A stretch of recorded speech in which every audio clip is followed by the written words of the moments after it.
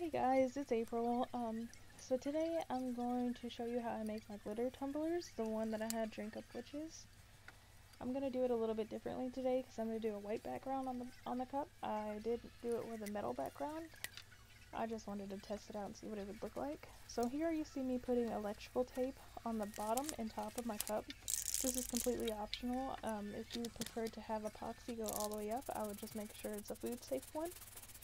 So I'm going to do 2 coats of white ultra matte spray paint and let those dry completely. And then I'm going to take Loctite spray adhesive and put it all around my cup to make sure the glitter sticks to it. You're going to make sure you get it all the way up to the tape. So I've got some extra pieces of paper here with my glitter. I've got gold, orange, and white for candy corn colors. So here you see me pouring the gold glitter onto the cup. And I'm going to make sure that I really pack it on there. Make sure that there's not really any open spots. You're going to see me go up a little bit further so I can sprinkle a little bit of glitter and it makes an ombre color when I mix it with an orange. So I pack the bottom of the cup and make sure I get all the glitter off. And then I pour the glitter back into my container so I don't waste any. The same thing with the orange. I'm going to pack it in where the gold meets the orange. That way it gives it more of an ombre effect. And here I am really packing it into the cup.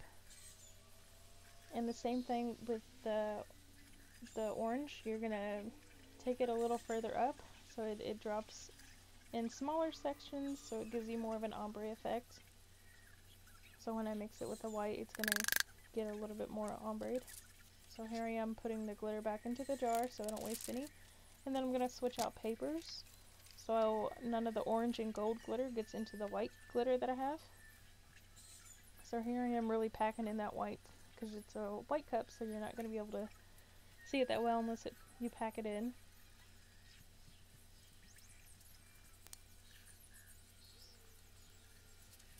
And it's probably not the best day to do it out in a windy day like I did. I just wanted to make sure I'm in a well-ventilated area. Here I am showing you the cup, but you can't see it because I'm really bad at filming.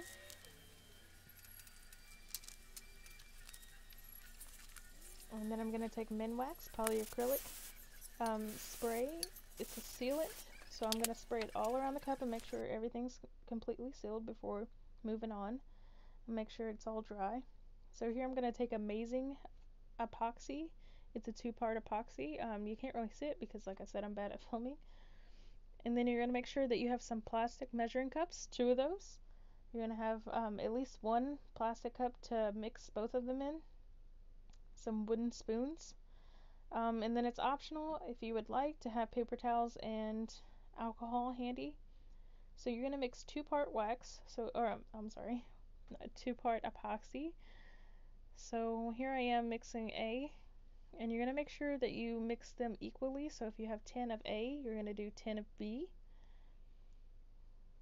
So here I am mixing it and making sure that all the swirls and stuff is out. You're going to want to have some type of spinning device with this. So your epoxy doesn't drip down the cup and dry like that because it is really hard to get that out. It's a pain to get it out. So just make sure you have something that's spinning it, whether it be a PVC pipe with cardboard or this spin it device, which is kind of terrible, I'm not gonna lie, but it works.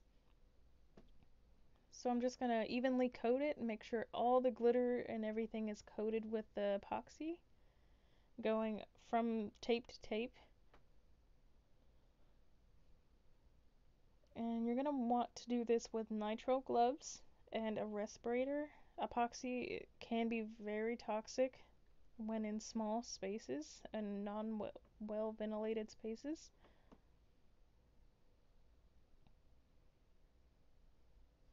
And here I am. I'm going to pull the electrical tape off. This is 30 minutes after I had let it set a little bit. After I had put the epoxy on, I waited 30 minutes to pull the tape off. And now you're going to let it set for at least 4 hours with my epoxy.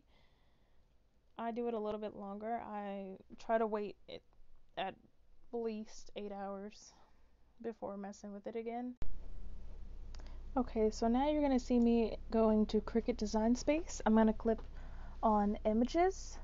I'm going to search up Witch's Hat, and this is the one I'm going to pick. Mine, I don't have green or gold vinyl at the moment, so I'm just going to make it all black. And then I'm going to go to text. I'm going to type in my text, which is Drink Up Witches. And then I'm going to choose my font. The font I'm going to choose is going to be Chloe. So you just see me scrolling.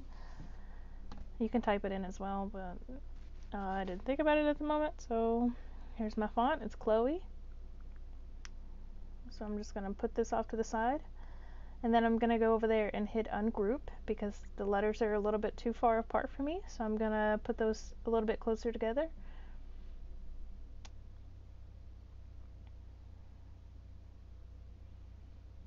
And then I'm going to hit group on both of these. I'm going to group them separately. So group Drink Up together and then group Witches together. I'm going to make them a little bit bigger.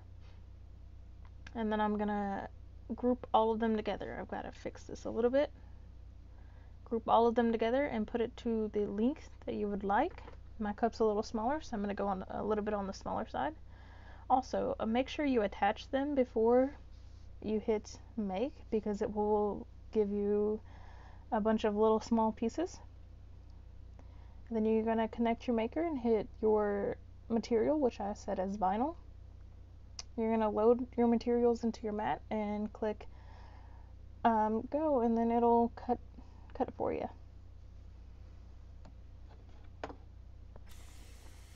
I'm going to weed out my design. I'm going to put my transfer tape on there and make sure you, I had to undo mine because I had a bubble in mine. So I'm going to pull it off. I'm going to roll it off my design and position it on my cup and stick it down. And then roll it back off of my decal. And you don't have to get a Cricut machine to get a decal. You can buy them at Walmart, or you can also buy those on Etsy. So here I am. I'm going to put my black electrical tape. I'm going to do it a little bit away from it so it gives me a little a lip, so it seals all the glitter and design and stuff in the cup, or on the cup, I'm sorry. So here I am doing the epoxy again, the same thing I did last time. And we're just going to put another layer of epoxy on. And another thing with the epoxy, just make sure that you're wearing like a respirator and all that stuff with it because it can be toxic. Make sure you're reading the warning labels and make sure you're reading the directions on your epoxy because your epoxy might be different from mine.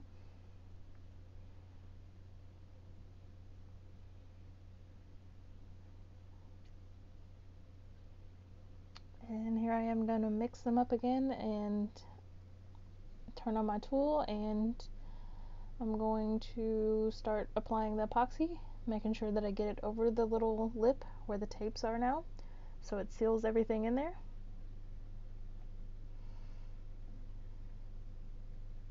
And another thing, if you come up with bubbles, you can always take a heat gun to it for a couple seconds. Make sure you're moving the heat gun around and not in one area for a long time.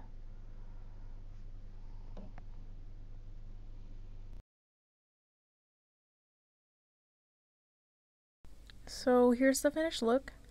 This is going to be both back and front side. Hopefully you guys enjoyed the video. Like and subscribe and share if you like, and I'll continue making more. See you guys later. Bye.